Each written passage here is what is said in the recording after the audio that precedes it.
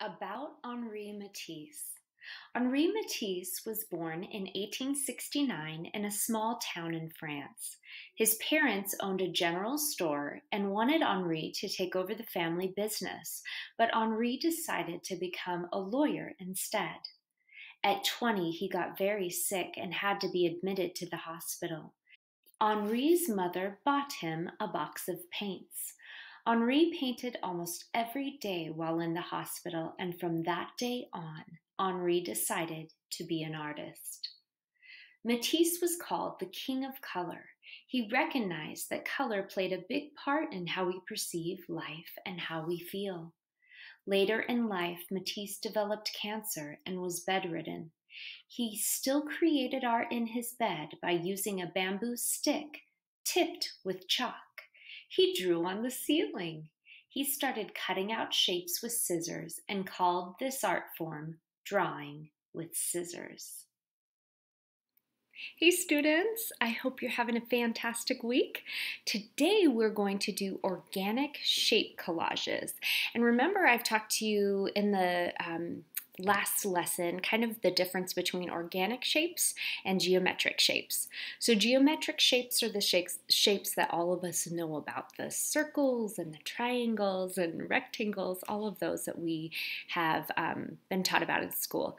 But organic shapes, let me show you some of those. Organic shapes are just fun, whimsical shapes. And these are some of the ones that Matisse uses in his paintings and in his cutouts. This is a bunch on one page. So today what we're going to do is we're going to cut out some of these shapes. We're going to trace them onto some colored paper, and then you guys are going to pick whatever colors that you want and whatever shapes and placements that you want to put it onto your paper. So we're going to get started, and I want this to really be led by you, what kinds of shapes that you like and whatever colors you like that you'd like to do. So here we go. Okay guys, so let's get our materials together. For this project, we will need crayons, we'll need a glue stick, you'll need a Sharpie or a black marker of some type, a pencil, you'll need a pair of scissors. Hopefully they won't be as big as these. They're all I could find right now. You'll need those printouts that I attached to this lesson. So guys, when you're using these different sheets, you can use whichever ones you want, and you also don't have to use any at all. Maybe you want to just use the big ones, like this. Maybe you want to do a more intricate design with some of these smaller ones. And maybe you want to just make up all of your own shapes. That's completely up to you. You guys do what you like best. Also, you'll need some colored paper, and make sure if you have scraps, like I have these from other projects, please feel free to use these, because using up our scrap pieces of paper is a great way to not put that stuff to waste. Like I have some of these kind of scraps that I'm going to be using too. So then you'll also want to pick a background. I suggest picking maybe a white or a black construction paper background, but it's completely up to you. Again, I really want to see what you guys come up with your patterns and your colors. So pick whatever you like the best. So the first thing you'll want to do with whichever different template that you want to use, you'll want to cut out the pieces that you want to trace. So I'm going to start with this, and I'm going to cut out these templates.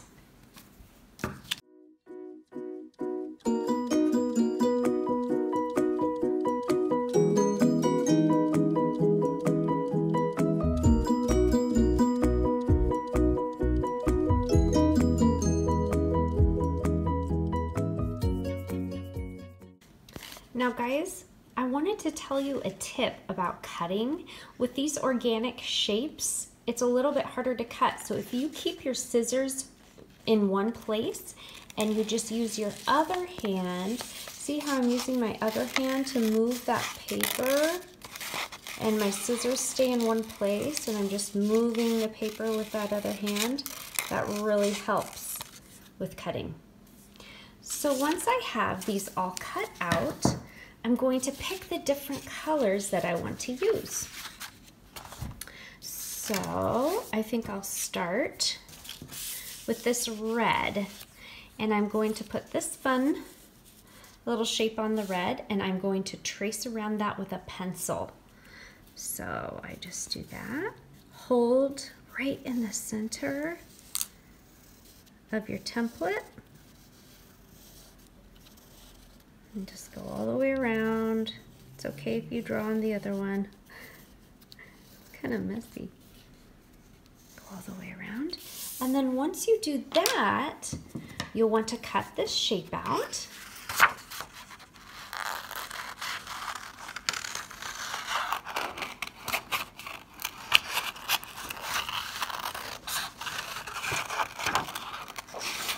Remember, keeping my scissors in place, twisting the paper and turning the paper around with my other hand.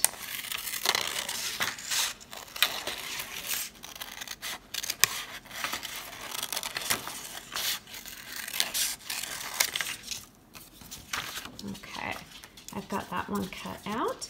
Now, one thing I wanted to let you guys know is make sure that, you know how the side, the one that you drew on, that's always going to be the side that you glue on, so that when you turn it over and glue it, you won't see any of those lines that you drew when you were copying that template.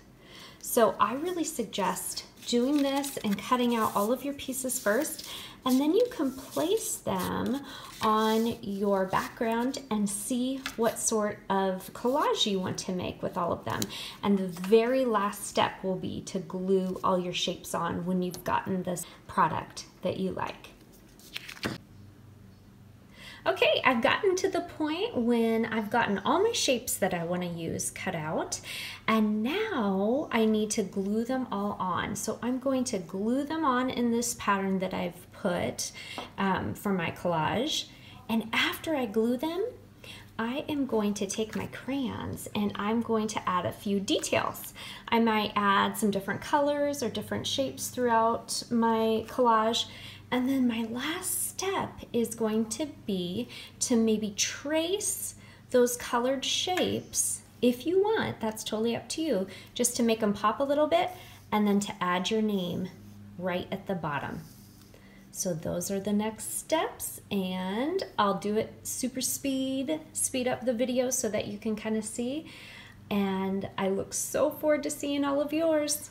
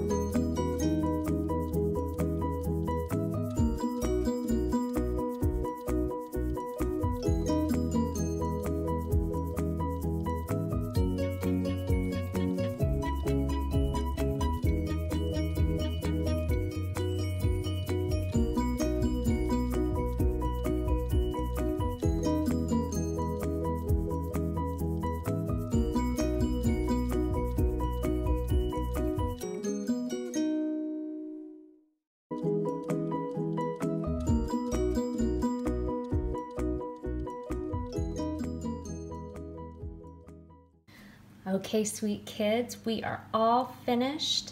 Now, remember, your picture doesn't have to be perfect, but I want it to be something that is a reflection of you, something that you like the look of and that you've decided on. So I don't want it to look just like mine. I want it to be your own collage. Have a fantastic week. Bye.